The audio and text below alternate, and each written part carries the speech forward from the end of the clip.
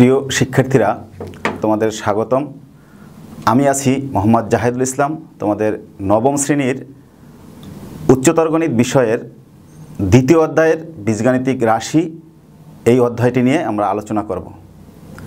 তো আমাদের শুরুতেই অধ্যায়ের যে মূল শিরোনাম বীজগাণিতিক রাশি, সেটা কি আমরা একটু জানার চেষ্টা করি। তো আমরা আসলে বীজগাণিতিক রাশি সম্পর্কে ক্লাস 6 থেকেই জেনে আসছি। এখন আমরা নবম শ্রেণীর শিক্ষার্থী, তো সেক্ষেত্রে কিছু ধারণা আছে, এরপর আমি তোমাদের একটু স্মরণ করিয়ে দিতে চাই।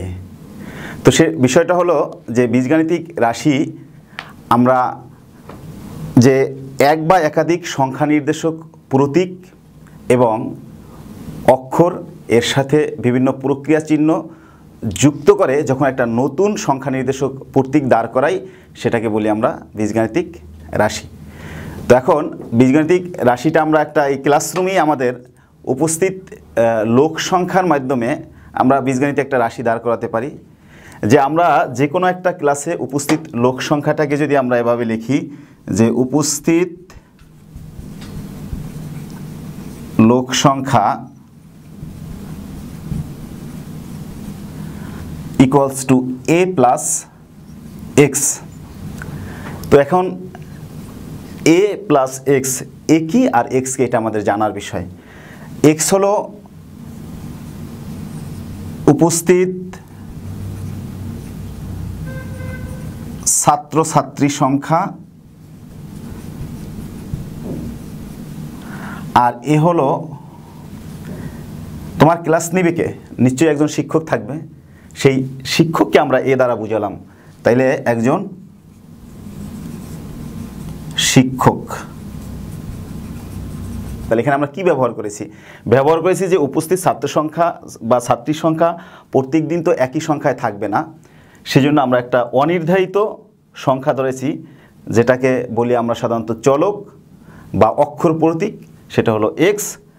আর একটা নির্দিষ্ট সংখ্যা যেটাকেও আমরা একটা অক্ষরের মাধ্যমে প্রকাশ করছি, সেটা হলো একজন শিক্ষকের সংখ্যা, সেটাকে ধরেছি এ। তাহলে এই ক্ষেত্রে সবসময় কিন্তু এই এর মান হবে 1। আর এই যে উপস্থিত ছাত্রছাত্রীর সংখ্যা, আমাদের ধরে নিলাম আমাদের ক্লাসে 50 জন স্টুডেন্ট আছে। তো 50 জন স্টুডেন্ট প্রত্যেক দিন কিন্তু সবাই থাকবে না। তো সেক্ষেত্রে আমাদের কি করতে হবে, যে এটা একটা অনির্ধারিত সংখ্যা সেট।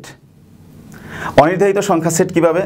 যেমন আমরা ধরে নিলাম 0 থেকে শুরু করে এক্স লেসর ইকুয়াল 50। তো এই রেঞ্জের মধ্যে যে কোনো মান হতে পারে। এখন যেদিন ক্লাসটা হচ্ছে বা যেদিন আমরা কাউন্ট করতেছি, সেদিন এক্সের মান যদি হয় 30 আর এর মান কিন্তু অলওয়েজ 1, কারণ শিক্ষক একটা ক্লাস যখন চলবে তখন একজন শিক্ষকই উপস্থিত থাকবে। তো সেক্ষেত্রে আমরা ধরতে পারি 1 প্লাস 50 1 প্লাস এখানে আমরা 30 ধরেছি, তাহলে এখানে হবে 1 প্লাস 30 ইকুয়াল 31। তাইলে আমাদের উপস্থিত লোক সংখ্যা 31। কিন্তু আমরা যেখানে a প্লাস এক্স লিখলাম, এটাও কিন্তু একটা সংখ্যাকেই নির্দেশ করছে। কাকে নির্দেশ করছে? 31কে।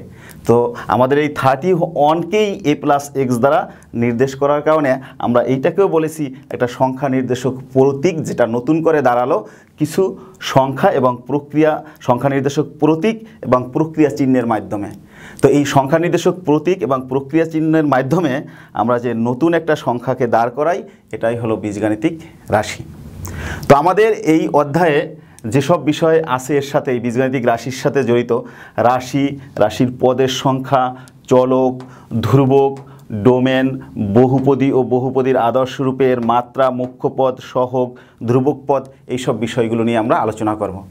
তো আমরা রাশি বুঝলাম, এখন রাশির পদ কি? ax square plus 2xy into 3x plus minus 3y divided by 2, এটা কিন্তু একটা বীজগাণিতিক রাশি। এই রাশিতে আমরা কয়টা পদ আছে? আমাদের এই এটা একটা ছোটোখাটো জিনিস, যেটা তোমরা ক্লাস 6এও পড়ে আসছো, 7এ পড়ে আসছো, 8এ পড়ে আসছো, তারপরে এখনও অনেকের ভিতরে এই জিনিসটা ক্লিয়ার না, অনেক সময় ভুল করে ফেলো। তোমরা অনেকে বলতে পারো হয় 1 2 3 4 5, এখানে বোধহয় 5টা পদ আছে। কেউ আবার বলতে পারো না স্যার, এখানে 4টা পদ আছে। তো আমরা ধরে নিলাম তোমরা এক একজন এক একটাই অ্যান্সার দিয়েছো, কেউ সঠিক অ্যান্সার দিয়েছো। সঠিক অ্যান্সার হলো যে এ এক্স স্কোয়ার একটা পদ, 2xy ইন্টু 3x এইটা একটা পদ, এবং 3y ডিভাইডেড বাই 2 এইটা একটা পদ। কেন এখানে 3টা পদ হইল, 5টা হলো না? কারণ আমরা এই প্রক্রিয়া চিহ্নগুলোর মধ্যে যেগুলো যোগ এবং বিয়োগের মাধ্যমে সংযুক্ত করব, অর্থাৎ প্লাস এবং মাইনাসের মাধ্যমে যেগুলো সংযুক্ত করব, সেগুলোই এক একটা আলাদা আলাদা পদকে ডিনোট করে। দেখো যে আমরা এই যে উপস্থাপনাটা করেছি, এখানে সবচেয়ে যে মূল বিষয়টা কি? মূল বিষয় হলো আমি চোখে চশমা পরেছি, হাতে ঘড়ি পরেছি, গায়ে শার্ট আছে। তো এখানে কে পরেছে এগুলো? আমি পরেছি। তো আমি হলাম এখানে বেজ। আমাকে কেন্দ্র করে এখানে আমি অনেকগুলো পোশাক পরিচ্ছদ পরেছি, আমার প্রয়োজনীয় অনেকগুলো উপকরণ নিয়েছি। ঠিক একইভাবে একটা পদকে যখন আমরা উপস্থাপন করি, পদে মূল হলো ভিত্তি বা বেজ। এই ভিত্তি বা বেজের সাথে যেটা এই উপরের দিকে ডান কর্নারে উপরের দিকে যেটা থাকবে সেটা হলো পাওয়ার বা শক্তি। আবার বাম দিকে নিচের দিকে যেটা থাকে, ডান দিকেই নিচের দিকে যেটা থাকবে, যেটাকে আমরা সাবস্ক্রিপ্ট বা সংক্ষেপে বাংলায় আমরা লিখি সাব। আর এই বেজের সাথে যেটা এখানে থাকবে সেটাকে বলতেছি আমরা সহগ, বা এটাকে কোফিসিয়েন্ট বলা হয়, আমরা ইংলিশে কোফিসিয়েন্ট বলি। আচ্ছা দেখো, আমি শুরুতেই লিখছিলাম যে কোনো একটা ক্লাসে উপস্থিত কোনো একদিনের, সেটা যে কোনো দিন হতে পারে, রবিবার, সোমবার অথবা বুধবার, যে কোনো একটা দিনের উপস্থিত লোক সংখ্যাকে যদি আমরা ওয়াই দিয়ে প্রকাশ করি, তাহলে ওয়াইকে আমরা এভাবে লিখছিলাম যে এ প্লাস এক্স। দেখো এক্সের মানটা কিন্তু আমাদের নির্ধারিত না, এক্সের মানটা নির্ধারিত না। আবার এমনও না যে একদম অনির্ধারিত, যে এক্সের মানটা অন্য কিছু, অন্য জগতের কোনো কিছু, তা না। এক্সের মানটা হলো এই ক্লাসে যতগুলো স্টুডেন্ট আছে সেই স্টুডেন্টের কোনো একটা দিনের উপস্থিতি সংখ্যা। তাহলে সেই উপস্থিতি সংখ্যাটাকে আমরা বলেছিলাম যে এভাবে, যে এক্সটা হলো 0 থেকে শুরু করে 50 এর মধ্যে। কারণ কোনো একদিন দেখা গেল যে কোনো একটা প্রাকৃতিক দুর্যোগের কারণে কোনো স্টুডেন্টই আসে নাই, কিন্তু টিচার তার দায়িত্ব পালনের জন্য ক্লাসে উপস্থিত আছে, সেই দিন কিন্তু এক্সের মানটা 0। আবার দেখা গেল যে কোনো একটা দিন সকল স্টুডেন্টই এসে উপস্থিত হয়েছে, সেদিন কিন্তু এক্সের মানটা হলো 50। তো একদিন 50, একদিন 0, এর মধ্য থেকেই হবে। কিন্তু কোনো দিন ওই ক্লাসে স্টুডেন্ট আসেই 50, কোনো দিন কি 52 স্টুডেন্ট হতে পারবে না। তাইলে যখন কোনো একটা বীজগাণিতিক ক্ষেত্রে আমরা যে অক্ষর বা প্রতীক ব্যবহার করি, সেই প্রতীকের মানটা যখন কোনো একটা নির্দিষ্ট সংখ্যা সেটের সদস্য হয়, কিন্তু কোনো একদিনের ওই মানটা অজানা, তাইলে ওই সংখ্যা সেটের যে কোনো একটা মানটাকে সে ধারণ করতে পারবে, কিন্তু যে কোনো একদিনের ক্ষেত্রে ওই মানটা অজানা। এরূপ যে অজানা মান, সেই অজানা অক্ষর বা অজানা প্রতীক, সেটাকেই আমরা বলি চলক। আর যেই মানগুলো ধারণ করতে পারে সেই মানগুলোকে বলা হয় ডোমেন। আর ধ্রুবকটা হলো যে কোনো আলোচনায় যে আমরা একটা অক্ষর ব্যবহার করি, কিন্তু সেটার মানটা নির্দিষ্ট, সেই মানটা, সেই অক্ষর প্রতীক বা এখানে সংখ্যাও হতে পারে। এরকমও লিখতে পারতাম আমি 1 + x। তো 1-এর মান তো কখনো 2 হবে না বা 5 হবে না, 1 তো 1। তো এর মানটা হলো 1। তাহলে এই জন্য যেহেতু এর মানটা নির্ধারিত, এই জন্য আমরা এই একে বলবো ধ্রুবক। এখন আসি আমরা যে বীজগণিতের ক্ষেত্রে সাধারণত বর্ণমালার, ইংরেজি বর্ণমালার শেষের দিকের যে অক্ষরগুলো, যেমন এক্স, ওয়াই, জেড, এগুলো দিয়ে সাধারণত চলককে প্রকাশ করা হয় বীজগাণিতিক রাশি যখন আমরা লিখব। আর এ, বি, সি, ডি অর্থাৎ বীজগাণিতিক মানে প্রথম দিকের যে অক্ষরগুলো, সেগুলো দিয়ে ধ্রুবককে প্রকাশ করা হয়। তো আসি আমরা বীজগাণিতিক রাশি, পদ, চলক, ধ্রুবক এবং ডোমেন, এই বিষয়গুলো ক্লিয়ার হলাম। এখন আসি বহুপদী ও বহুপদীর আদর্শরূপে এর মাত্রা, মুখ্যপদ, সহগ, ধ্রুবক পদ, এই জিনিসগুলো নিয়ে আমরা আলোচনা করতে চাই। তো দেখো, আমরা বীজগাণিতিক রাশি শিখলাম। এখন এই বীজগাণিতিক রাশির ভিতরেই বিশেষ ধরনের এক বীজগাণিতিক রাশি, সেটাকে বলবো আমরা বহুপদী। বিশেষ ধরনের বীজগাণিতিক রাশি কিভাবে? যেমন আমি এখানে লিখলাম ax² + bx + c, বা ax², 5x + c। তো এখানে এই যে রাশিটা, এই রাশিটায় চলক হলো x, চলকের যে ঘাত, এখানে ঘাত হলো 2, এখানে ঘাত হলো 1। তো এখানে কোনো ঘাতই কিন্তু ভগ্নাংশ বা ঋণাত্মক না, সবগুলোই ধনাত্মক।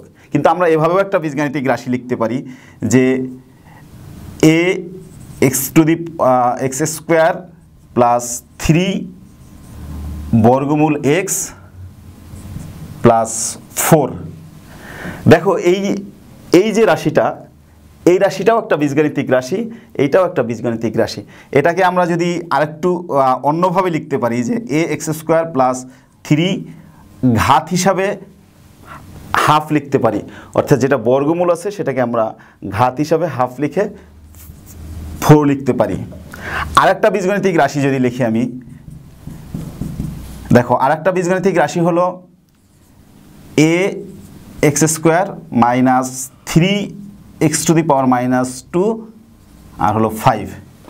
দেখো এইখানে এই যে বীজগাণিতিক রাশিটা, চলকের ঘাত হলো 2, এখানে আছে -2, এখানে আছে 2 হাফ, আর এখানে হলো যে 2 1, অর্থাৎ এখানে কোনো চলকই ভগ্নাংশ অর্থাৎ বা ঋণাত্মক না, অঋণাত্মক আর হলো পূর্ণ সংখ্যা। যদি কোনো বীজগাণিতিক রাশিতে চলকটার ঘাত এভাবে হয় যে পূর্ণ সংখ্যা এবং অঋণাত্মক এবং পূর্ণসাংখ্যিক ঘাত হয়, তবে ওই বীজগণিতিক রাশিকে আমরা বলবো বহুপদী। এখন সেক্ষেত্রে পদের সংখ্যা কি হবে? এক বা একাধিক পদ থাকতে পারে। যেমন এখানে আমি লিখলাম 5x, এটা একটা বহুপদী। বহুপদী মানে বহু সংখ্যক পদ তা না। এখন আবার বহু সংখ্যক পদ আকারে এটাকে কিন্তু আমি প্রকাশ করতে পারি। কিভাবে প্রকাশ করা যায়? যেমন এখানে 5x, এখানে x এর ঘাত হলো 1, অর্থাৎ চলকের ঘাত 1। এটাকে আমরা আবার 3 ইন্টু, আচ্ছা সরি, এখানে আমরা এটাকে এইভাবে লিখতে পারি যে 5x plus 0 into x square. এইভাবে লিখলে কি হবে? যেখানে দেখো এই রাশির মান কিন্তু একই আছে, কিন্তু রাশিটার পদের সংখ্যা আমাদের 2টা বানিয়ে ফেললাম। তো কোনো বীজগণিতিক রাশিতে যদি এক বা একাধিক পদ থাকে এবং পদের ঘাত হয় এরকম যে পূর্ণসাংখ্যিক এবং অঋণাত্মক ঘাত হয়, তবে ওই বীজগণিতিক রাশিটাকে বলবো আমরা বহুপদী। আমি যদি এখানে লিখি যে 3x স্কোয়ার, আর একটা লিখলাম আমি 3x - 1। আচ্ছা, এখানে আমি 2টা বীজগাণিতিক রাশি লিখছি, এর ভিতরে কোনটা বহুপদী কোনটা বহুপদী নয় তোমরা যদি চিনতে চাও, দেখো এখানে x এর ঘাত আছে কত? 2, সুতরাং এটা বহুপদী। অর্থাৎ 2 মানেই বহুপদী তা না, মানে পূর্ণ সংখ্যা এবং অঋণাত্মক। ঘাতটা হতে হবে অবশ্যই পূর্ণ সংখ্যা এবং অঋণাত্মক। এখানে দেখো ঘাত আছে কত? যে এইটাকে আমরা এই আকারে যদি সাজাই x - 1, এটাকে পাওয়ারটা এখানে চলে গেল। দেখো x এর ঘাত হবে হাফ, পূর্ণ সংখ্যা না, তাইলে এটা কি? বহুপদী নয়। এইটা বহুপদী নয়, এইটা বহুপদী। তাহলে আমাদের বহুপদী চিনতে আশা করি প্রবলেম হবে না। বহুপদীর আদর্শ রূপ, এখন বহুপদী আবার বিভিন্ন চলক বিশিষ্ট হতে পারে। যেমন আমাদের একটা বহুপদী যদি হয় এরকম 3x স্কোয়ার প্লাস 2x, তাহলে এইটা হলো এক চলকের বহুপদী, আর একটা চলকই আছে সেটা হলো x। যদি এমন হয় যে 3x স্কোয়ার প্লাস 2xy, দেখো এখানে 2টা চলক আছে, x আছে y আছে, তাহলে এটা হলো 2 চলকের বহুপদী। যদি এরকম হয় যে 3x plus 2y plus 5z, তাহলে এখানে চলক আছে কয়টা? x y z, তাহলে এটাকে বলবো আমরা 3 চলকের বহুপদী। এক চলকের বহুপদী, 2 চলকের বহুপদী এবং 3 চলকের বহুপদী। এভাবে বহুপদীকে আমরা 3টা ভাগে ভাগ করতে পারি। তো আমরা যে বহুপদীর আদর্শ রূপটা নিয়ে আমরা নেক্সট ক্লাসে আলোচনা করব তোমাদের। আমরা বহুপদী কি আজকে এটা জানলাম। তাইলে আমরা আজকে কী কী শিখলাম? যে বীজগাণিতিক রাশি কি, এই রাশির পদ সংখ্যাকে আমরা কিভাবে চিহ্নিত করতে পারি, চলক কি, ধ্রুবক কি এবং ডোমেন কি, বহুপদী কি এবং বহুপদীকে কিভাবে আমরা চিহ্নিত করতে পারি। তোমাদের জন্য একটা হোমওয়ার্ক থাকবে, এই তোমাদের টেক্সট বুকে 40 পৃষ্ঠায় কাজ নামে একটা বক্স আছে, সেই বক্সের যে কাজগুলো আছে সেই কাজগুলো তোমরা কমপ্লিট করবা। এই কাজগুলো তোমার স্কুল যখন খুলবে তখন টিচারকে দেখাবা, এবং যে বিষয়গুলো না বুঝবো সেই বিষয়গুলো নিয়েও আমরা নেক্সট ক্লাসে আবার আলোচনা করার চেষ্টা করব। তো সবাই ভালো থাকবা এবং নিজেকে পরিচ্ছন্ন রাখবা, তোমার আশপাশ পরিচ্ছন্ন রাখবা। ভালো থাকো, সুস্থ থাকো সবাইকে ধন্যবাদ।